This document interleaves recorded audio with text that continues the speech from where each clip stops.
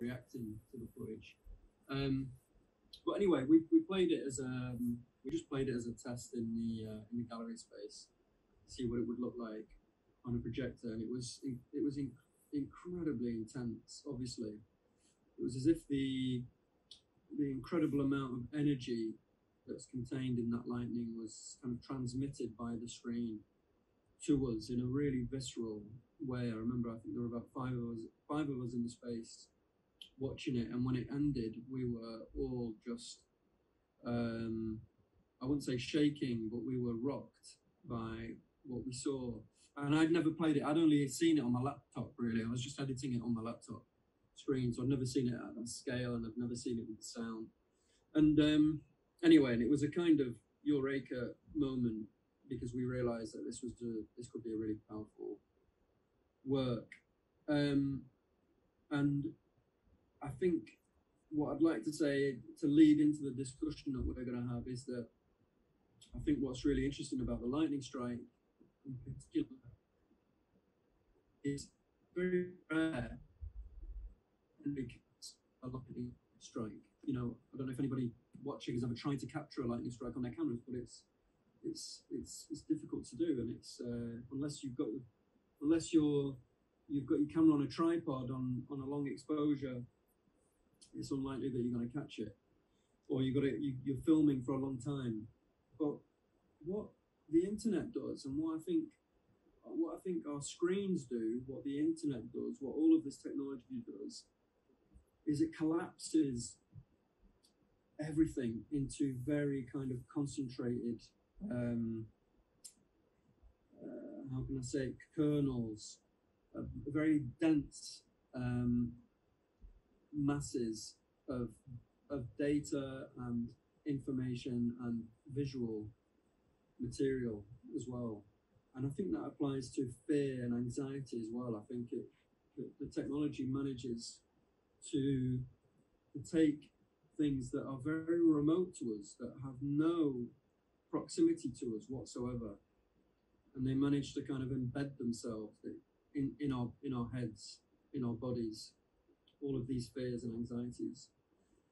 And so I think what really struck me about the lightning, it was that you know, it's such a rare event that anybody would film it, but obviously online there are thousands of videos of people who happen to have captured a lightning strike, and that's because the phones are on all the time, the cameras are always on, they're always working.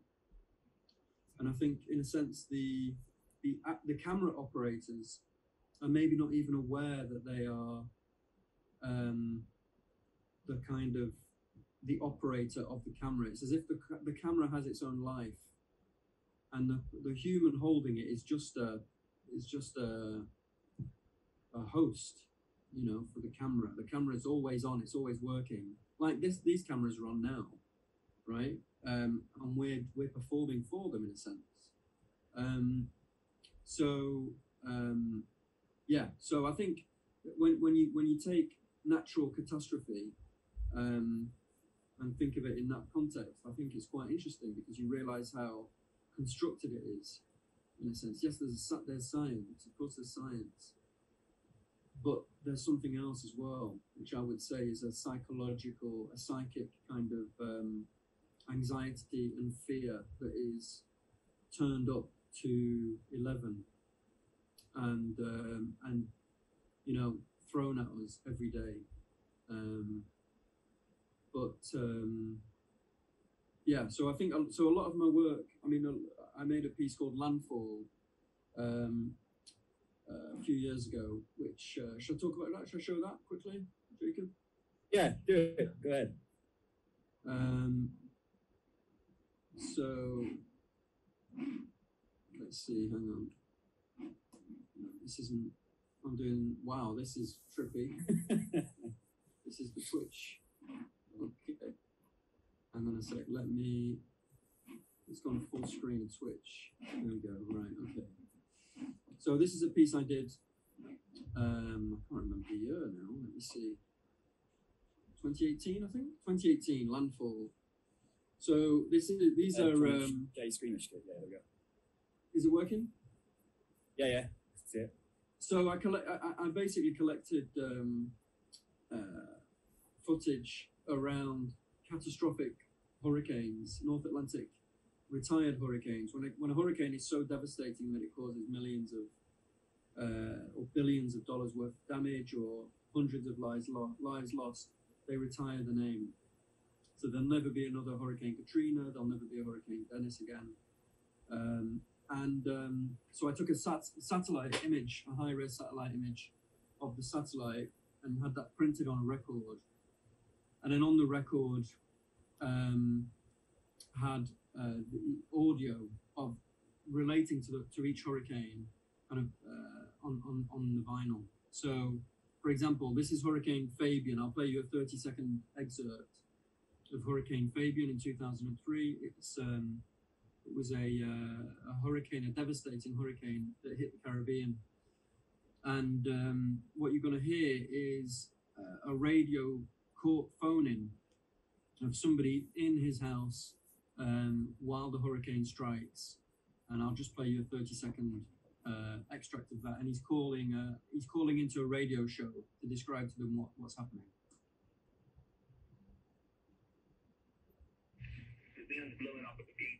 I have a headboard, a rock paperboard to the bed, be up against the door, and I have a washer and dryer jamming it up against the doorway to stop it from the winds and debris from blowing it out. Well, that's probably what you hear.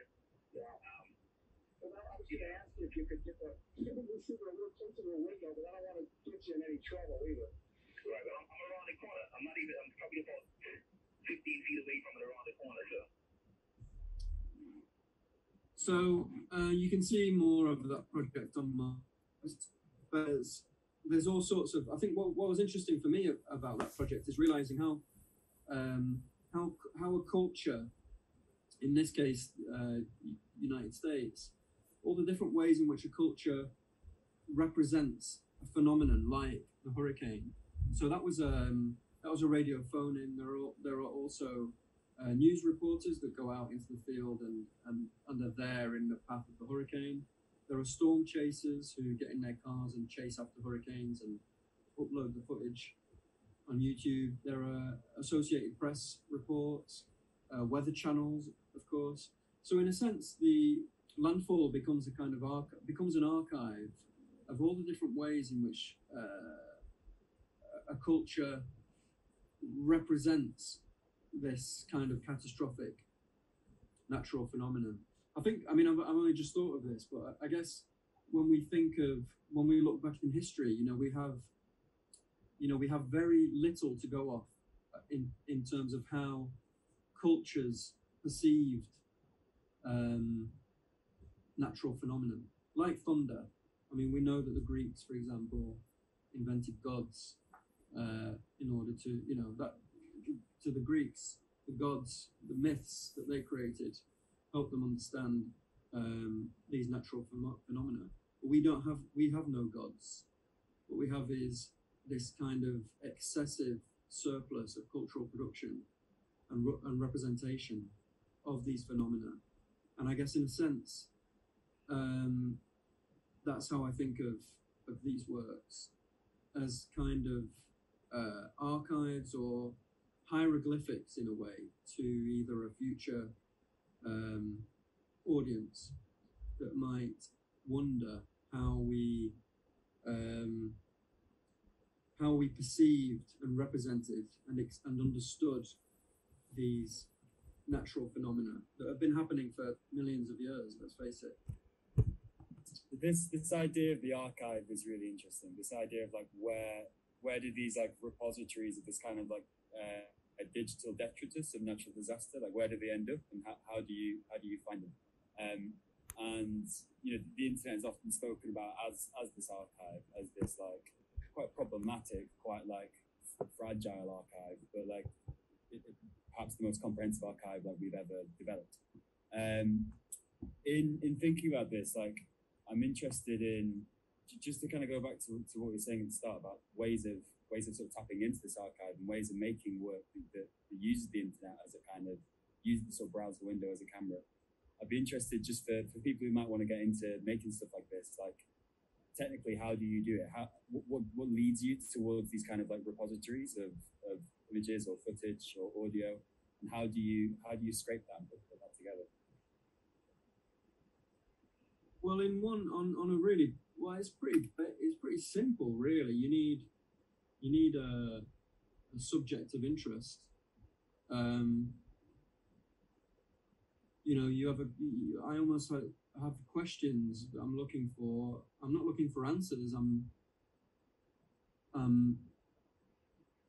constantly checking if it's a good question or not. If I'm asking a good question, or if the question that the work asks are good questions. That's the first thing.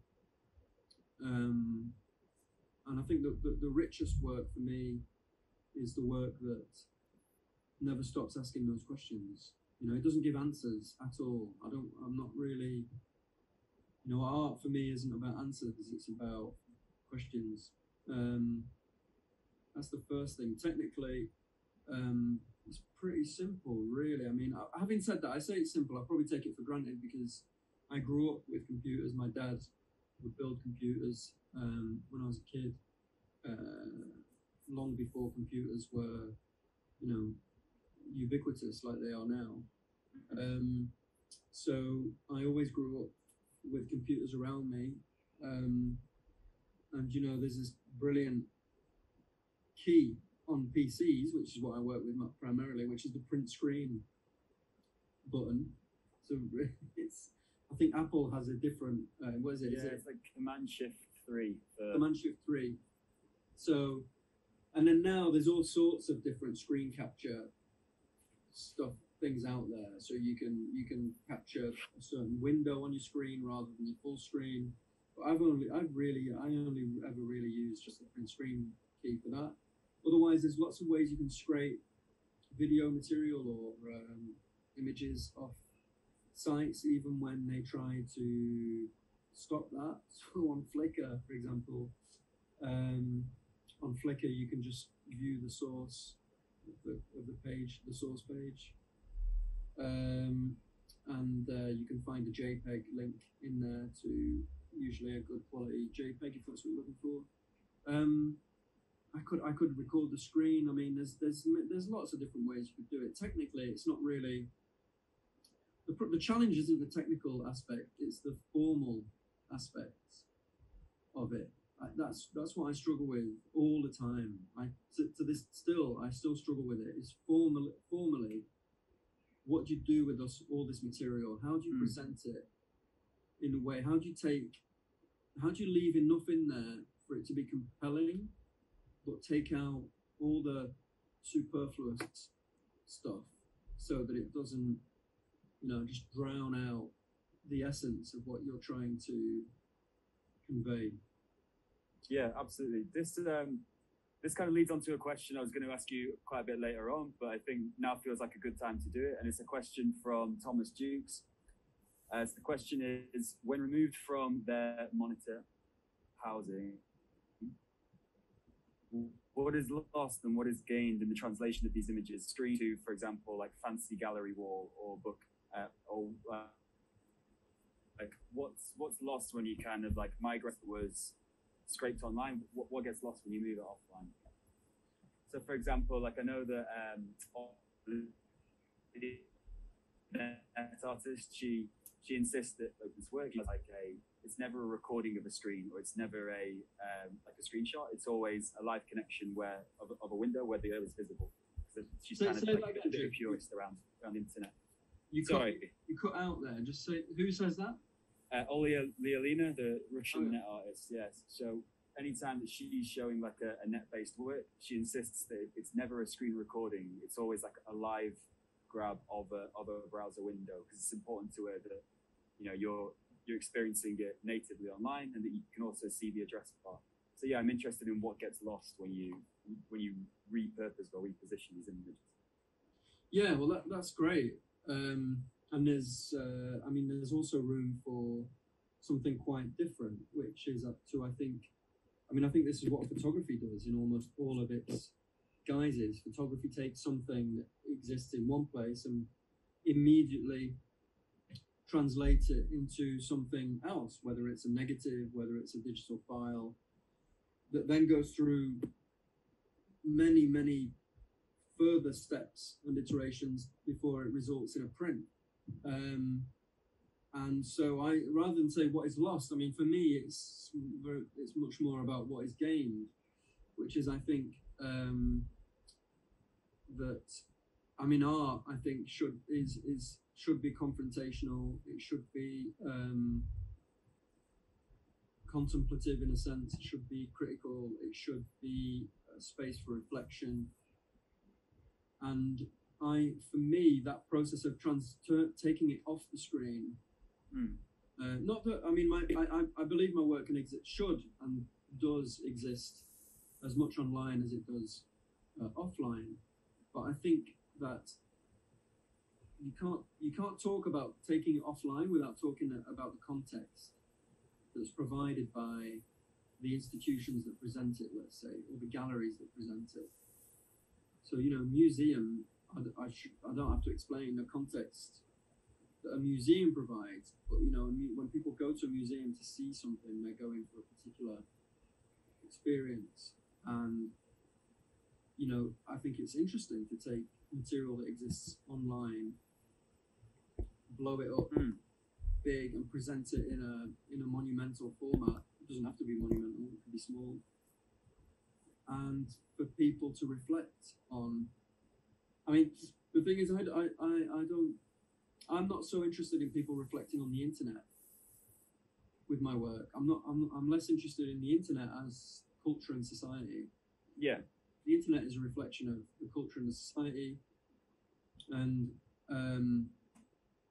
I want my work to be a reflection of the culture and the society that produced it, and I want people to reflect on that, I guess. So, totally. So taking it off the screen, I think, can do that. I think what you do lose is you lose that immediate feedback that the internet gives you.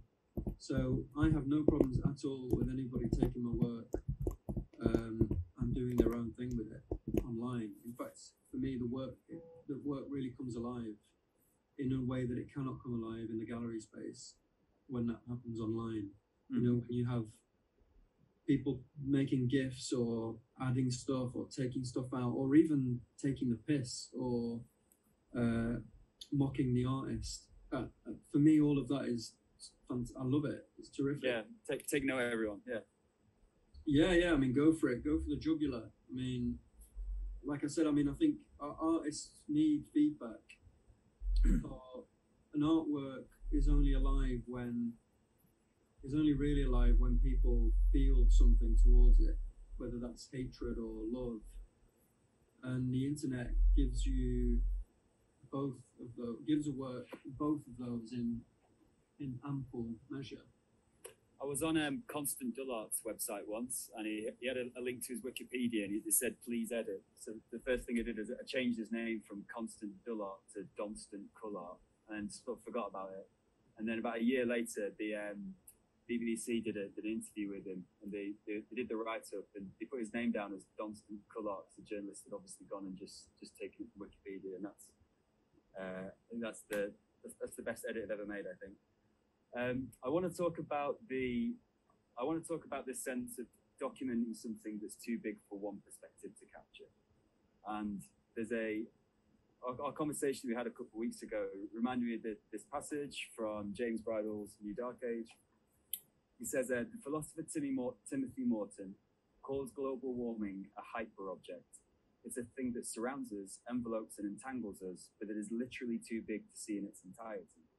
Mostly, we perceive hyper-objects through their influence on other things. For example, a melting ice sheet, a dying sea, or the buffeting of a transatlantic flight. Hyper-objects happen everywhere at once, but we can only experience them in the local.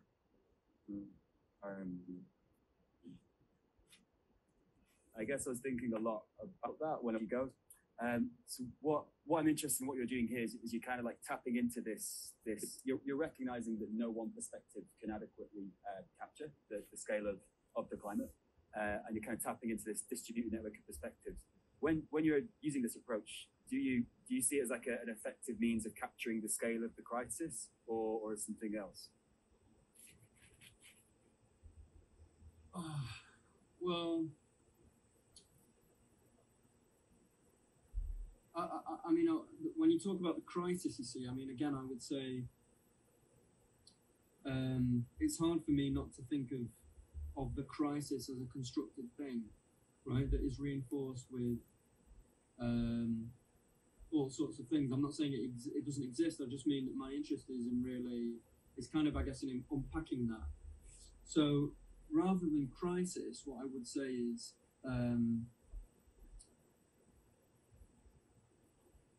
we have this,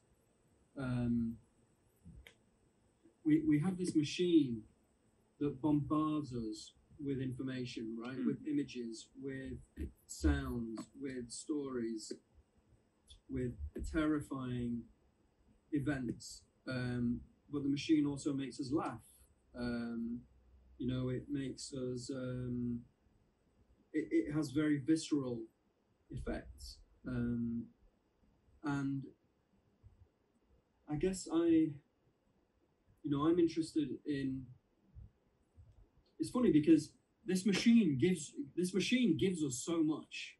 It gives us so much material. We see the world, we see the entire world through these machines. So what happens when you start to work with those machines?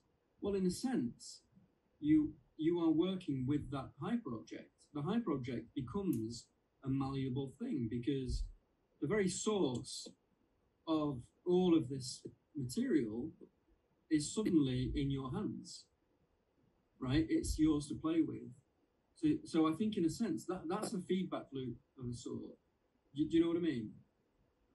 Yeah, kind of. Yeah. I guess it's a bit like, Nanjun Pike putting a really powerful magnet on a television, on the old style TVs in the 1970s, to completely distort the signals that the television was producing, right? Because the magnetic field of a magnet would mess with the technology of the TV, so it would scramble the signal. And I think, in a sense, I'm not doing the same thing, but I'm working with that very source of this kind of global perspective on stuff that we're getting all the time. I mean, we're getting a very particular view of it. A channel. We're on a certain channel. There are other channels.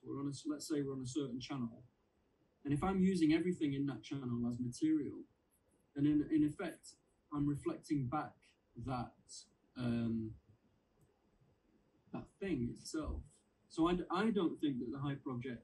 I think I understand James's. I understand what he's saying, but I think it is possible. I think it must be possible to conceive of a way of representing this massive, almost unfathomably large stuff in a coherent form. I mean, I think the TV does that, actually. I think the screen does that. Yeah. Exactly what the screen does. Go on. To a hyper degree, where it's maybe, the reality that we see on screens is nowhere near the same reality that's out there. But we live our reality now. Our realities are lived through these media. This question of coherence is really interesting, because the excerpt that you just showed, that's quite an incoherent sort of tsunami of just stimulus. There's a lot going on, and it seems to me like this line of thinking and this piece, it's more interested in how people present or understand the climate than it is in the climate itself. So for example, although everything that happened in that video took place, although that is a weather phenomenon, this is, it's, that's not indicative or descriptive of the climate at large. And I'm interested in like the role that I was hoping you could talk more about like the role that photography plays in how we can construct these understandings like planetary ruin and climate breakdown. So less about how do we like present it accurately, but more like what role does photography play in representing or misrepresenting the climate as it is? Yeah, that's really interesting. So I would say that in the past, we had authors or auteurs, right? So you would have really skilled photographers, almost artisans, craftsmen and women who would construct these kind of really tight, well-defined narratives, right, through their camera, and they would use photography as a tool for doing that. There's countless examples, and in fact, in photography today, there's plenty of characters like Ed Batinsky, Sebastião Salgado, Chris Jordan, so many who I think use photography in that way, in a way of creating a really clear narrative on their perspective of nature and what our civilization has done to nature, right? But I think I'm interested in that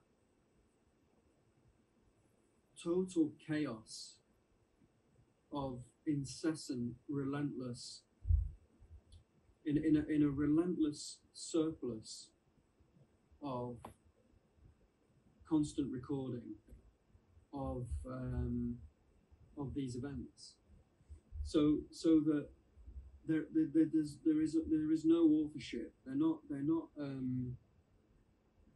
There's almost like a kind of purity to the act of capturing the phenomenon, rather than imposing a kind of aesthetic onto it.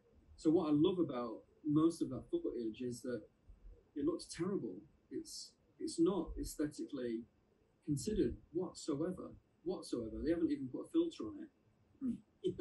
Imagine, it's completely unfiltered. And you could put, Penelope Umbrico has made work adding filters to this kind of stuff. It can be interesting, but I love that sort of. There's another section of footage that we've been gathering, which we'll make a film with, which is when the camera drops and the operator runs. So they don't drop the camera to the floor, but they're running with the camera, and so the camera is just capturing movement.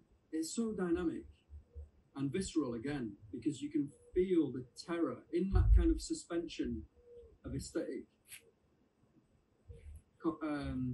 composition.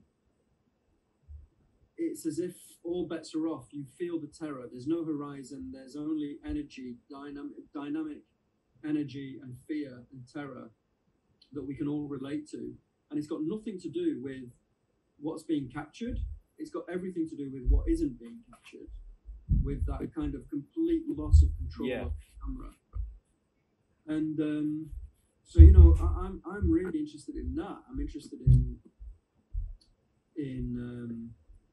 that kind of suspension of aesthetic control and composition, and in that loss of control over the equipment. Obviously, I come along, and I'm taking control of that material. I'm looking for it, and I'm doing something with it. I'm trying to shape it into something. But the subject is what I'm describing. Yeah. And this kind of leads on to a question of scale and of magnitude that's in a lot of your work. So like so for example, you see it in feedlots as well. So for people who don't know the work, feedlots is images of the kind of the damage that like the cattle industry in the US like sort of wreaks upon the landscape, and it's these massive prints of these images that were made from stitching together hundreds of screenshots of publicly available satellite imagery. I'm not sure if it was Google Earth or if it was another. It was a Google Earth. There you go, Google Earth. And the result is these, like staggeringly massive, detailed prints that show something that's like very much there. It's it's not hiding. You can find it online, but like it's kind of force comes through the kind of like meticulousness of combining all of these like small individually available snapshots into something that tells a story of a wider story of damage. So yeah, in thinking about how all these small perspectives or how all these small images add up into something much bigger, could you envisage work like this without the internet as it is today? And are there any other kind of like networks or any other systems of communication or information that you feel could also be kind of leveraged to make work like this?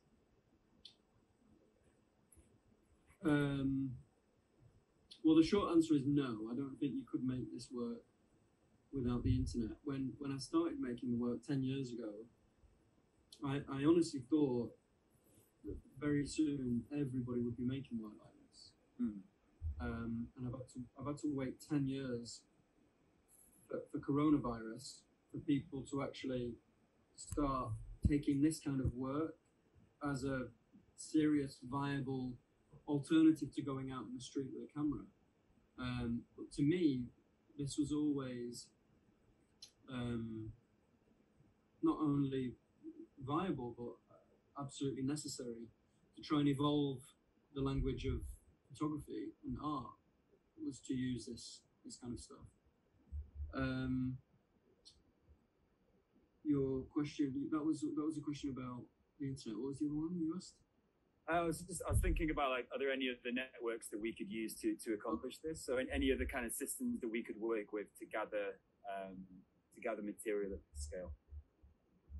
Well, yeah, I mean, you have activist networks. I mean, on the back of feedlots, there was an American activist journalist called Will Potter who created a whole campaign to photograph feedlots using drones across the US, and I think he raised a ton of money to do that, because in the US it was illegal to photograph feedlots.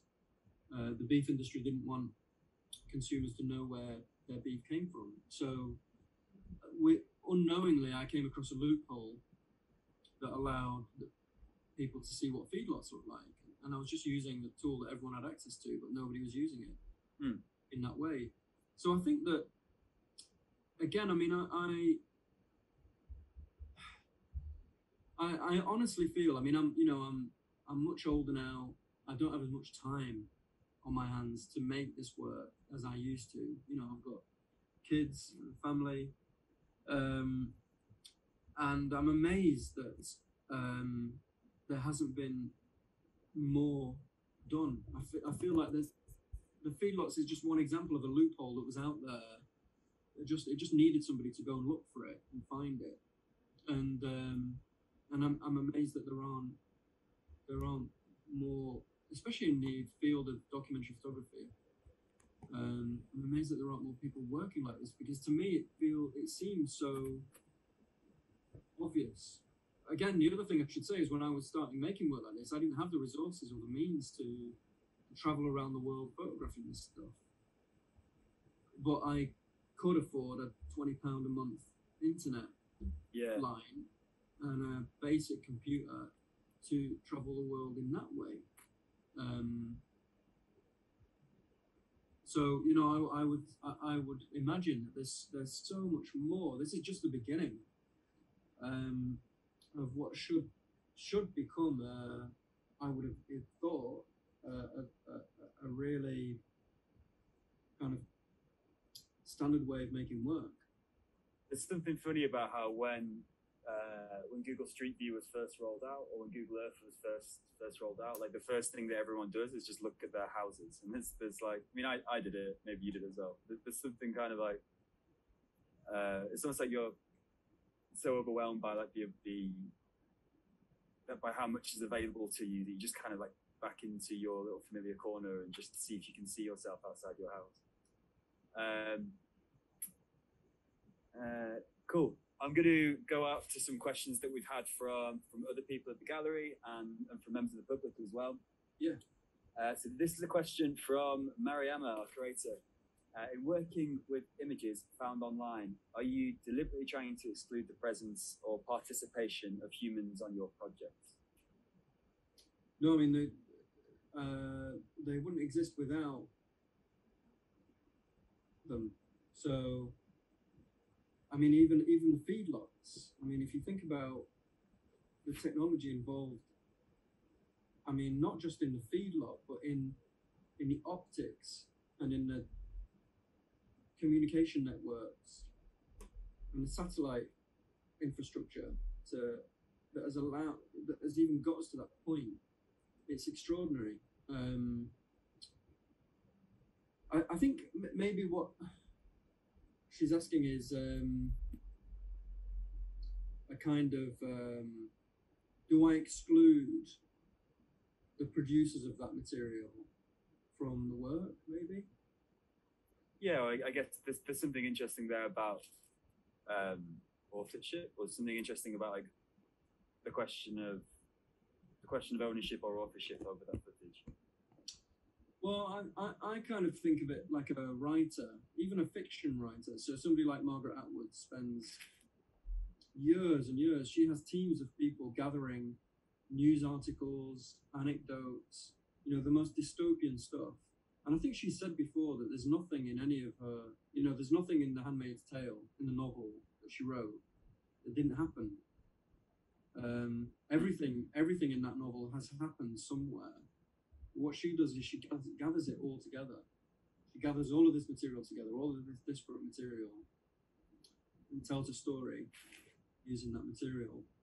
And I mean, for me, it's the same thing. There's no difference to what I'm doing, really. I feel like I'm gathering material that's out there, and I am shaping it into a new kind of story, or a kind of vision, a new kind of vision of the world, and that wouldn't have existed if I hadn't done it. So, I feel like, people are intrinsically involved in my work. It's just you might not see them. Yeah, this question of ownership over footage, I think so many of the kind of like standard conversations, or so many of the standard sort of like impulses around ownership kind of just like collapse online. Like part of the so by that I mean like both the way that kind of like privacy policies of like Instagram or Facebook kind of relinquish ownership over photos as soon as they're shared on their servers. There's a consent that the image is kind of like no longer yours. But also the sense that like there's actually something one of the reasons the internet is so resilient is that it is distributed, and that it's not like I own this image, I have this physical print, and it's in this box, and no matter how well I protect the box, a flood could come, or my house could get blown down, or I could lose it. Whereas like a digital image that's kind of where you've relinquished your kind of control over it is far more resilient, because it can exist in all these different servers around the world. So both from a practical perspective, but also from a sort of like a cultural perspective, this idea of the sort of slipperiness of the boundaries of ownership online is, I think, interesting and rich. Liz Viviora. This kind of harks back to what you were saying before. You said that the screen collapses everything into kernels, into these dense masses, and in having access to an overwhelming amount of visual stimulus, it sets up this problem of how do we manage that. So Liz says, I've heard your practice described as a human filter of data. I'm very aware of the overload of content and time spent online, both pre and post-COVID, and how that's heightened right now for everybody. How do you approach this idea of filtering out or down when you're working? And are you yourself able to switch off when the basis of your work is very much about the need to search and to scour the online world? So, in short, how do you balance your online and offline experience? That's a question for all of us right now. Yeah.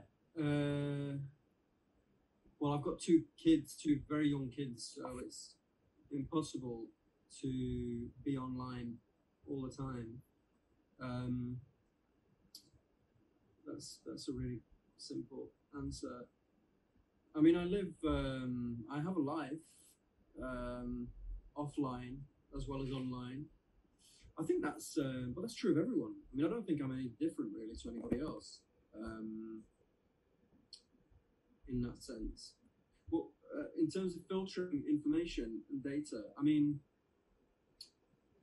I'll just give you an anecdote, which is I was visiting my family-in-law in Toronto last summer, and I was sitting, and I took the kids to the supermarket, and in the supermarket you could eat. You have lunch in the supermarket in a little sit-down area. So I had my two kids in front of me, and I'm eating this meal, and behind them there's a massive screen, and there's this news channel in Canada. It's on 24/7, 24 hours a day, and there's traffic cams, weather. It's permanent traffic cams, weather reports, and then there's a ticker tape of news running along the bottom. So I'm sitting there in Toronto. I mean, not much happens in Toronto. It's a pretty safe, quiet place, especially in the suburb where I was. And on this ticker tape, I'm trying to have a conversation with my kids, but I can't. Like anybody, my eyes keep going to the screen. And on this ticker tape is a succession of horrors, horrific stories. Man beheaded in Rio de Janeiro suburb. Woman raped, gang raped and murdered in Beijing. Catastrophic floods bury school in the Philippines.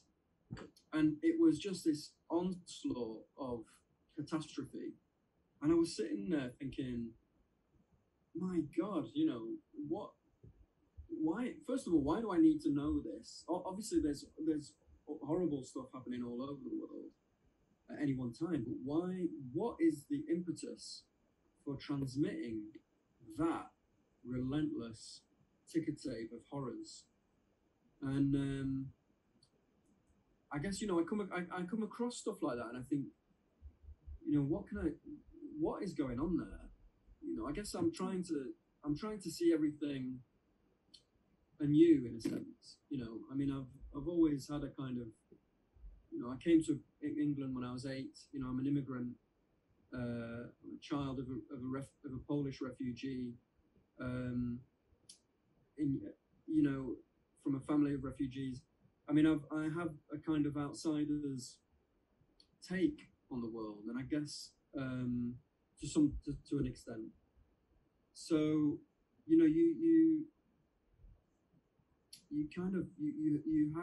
I have a need to make something of all this stuff. I can't just accept it.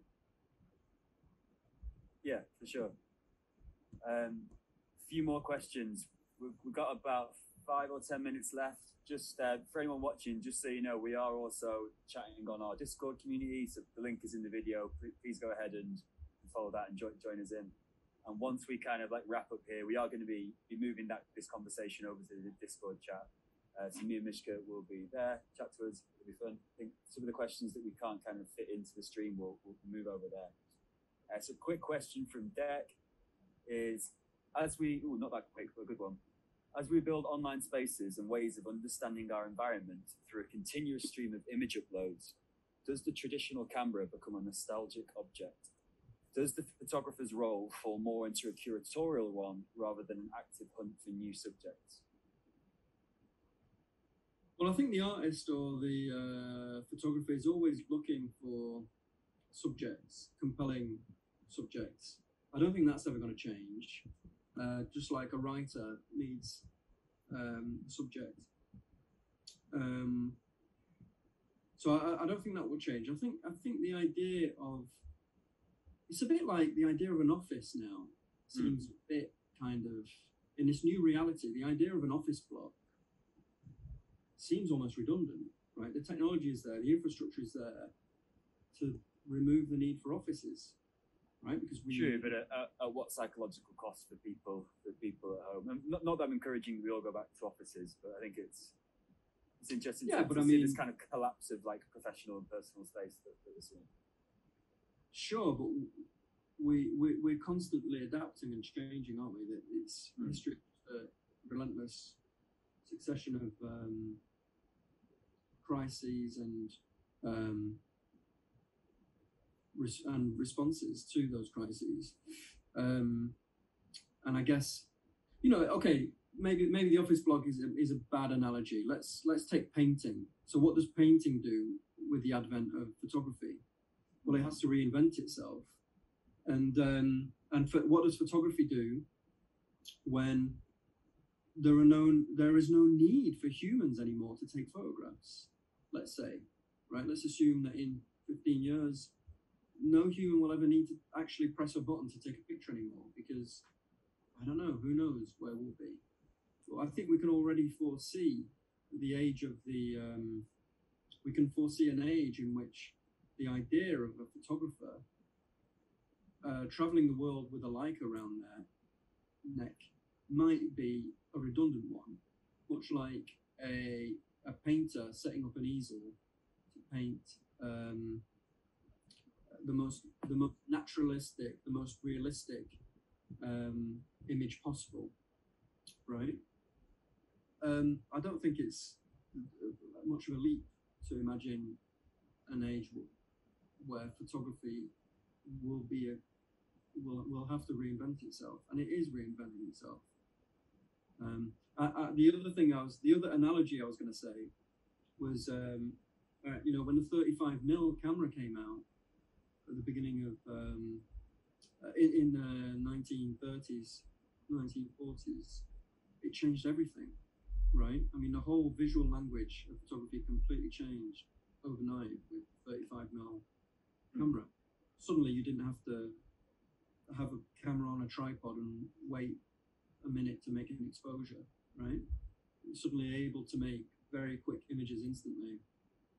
And the internet will have that same effect. I have absolutely no doubt in my mind. The internet will change everything for photography and many, many other things as well.